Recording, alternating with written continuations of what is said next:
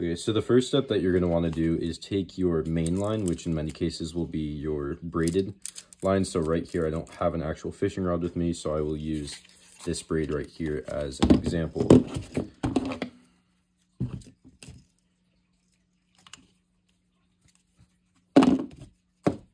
So right here, we have our main line. This is our braid. You want to hold this off to the side for a moment while you get your leader line or your tag end.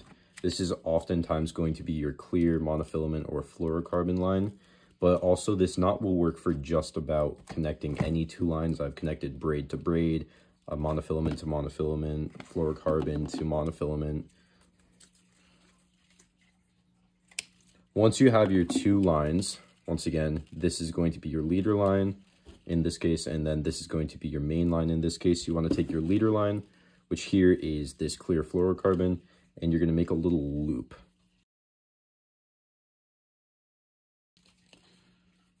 Once you have your loop, you're going to take your main line, which in this case is this green braided fishing line. You're going to go through the loop, as seen right here. Then you're going to take the braid, and while you hold the loop of the fluorocarbon or the monofilament closed,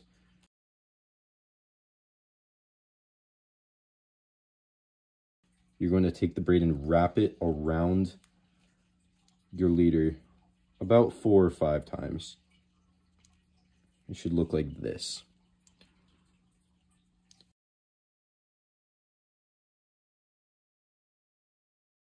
Then you're going to take this tag end, this free end of your main line, your braid, and put it back through the loop that you made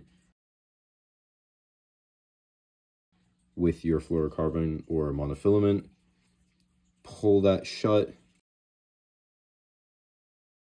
You're going to lick your fingers, kind of rub it on it. That way it lubricates the knot a little bit.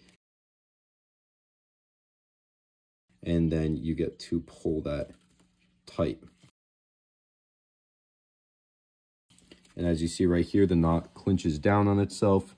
It's barely even visible. It's extremely small. And then you just take your scissors or your braid cutters or your pliers that have scissors on them, and you simply cut off the extra tag ends.